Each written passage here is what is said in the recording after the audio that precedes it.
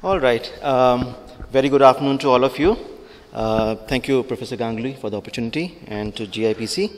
My name is Ravi Bhola, and I represent K&S Partners, intellectual property law firm. My presentation is basically covering four aspects here.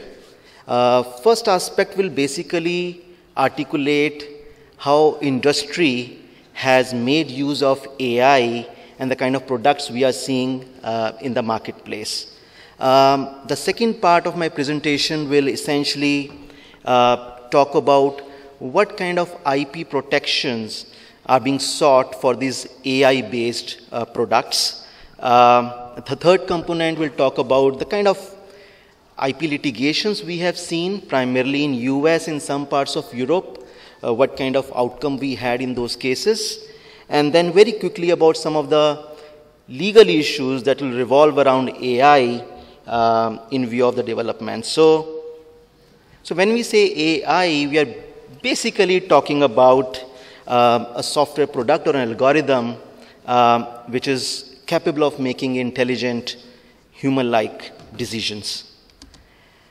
Now, some of the examples Rajiv highlighted before me. So humanoids, for example, these are all smart AI products. They can talk, they can walk, they can act in a play, they can have long conversations with you, and they will learn during the course of conversations with you. You have various applications. For example, this humanoid called Nadine can engage with people suffering and going through dementia, where they'll remember the conversation that he had with the subject and will help manage some of the disease conditions. I must admit I'm slightly scared of AI because you have all these smart products now which can actually start drafting claims and specifications. So maybe next time around when we have a panel, one of the panelists could actually be a humanoid here talking about what all it can achieve.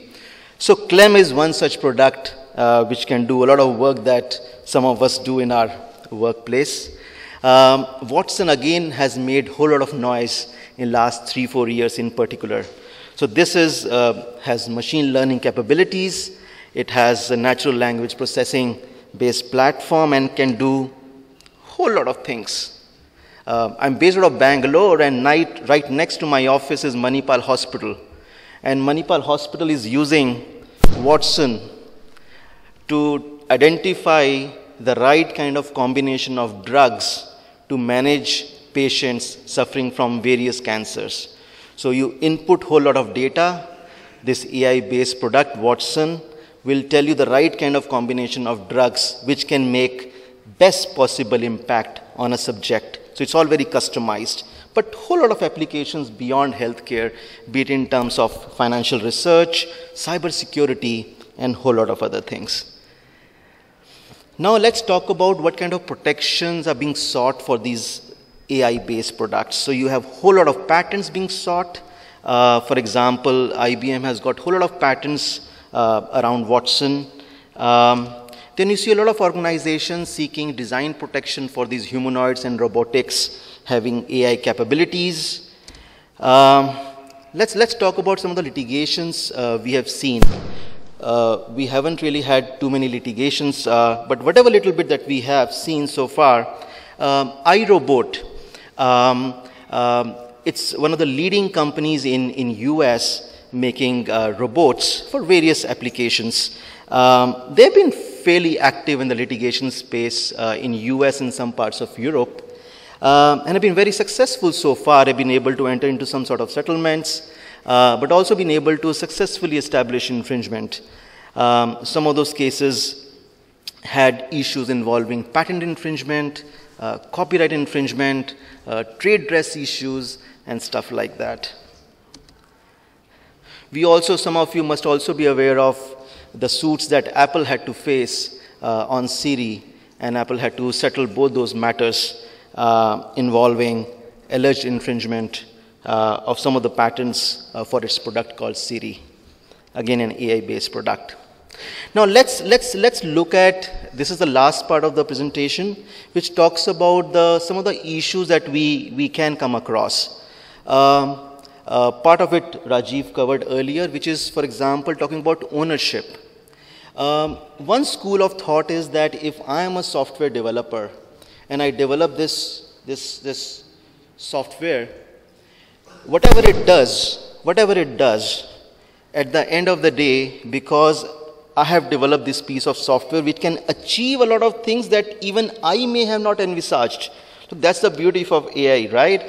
You input certain basic data, and then you have this smart software which can do a lot of self-learning from ecosystem and generate a lot of output that even the creator of AI would have never envisaged. So what happens to the product which is created by this AI tool? Who is the owner? So one school of thought, simple, straightforward, looking at the scenario is to say the developer, I am the developer, I should own the product also, which is created by AI. But that things may change in future. For example, when you have scenarios where a lot of these humanoids would learn from each other. What will you do when these humanoids learn from each other, communicate with each other, are able to showcase emotions, and whether our law at this point in time is equipped to address some of those issues or not. Also comes the issue of inventorship, for example. So even if the ownership is sitting with me as an inventor or the employee or an employer, the issue comes in that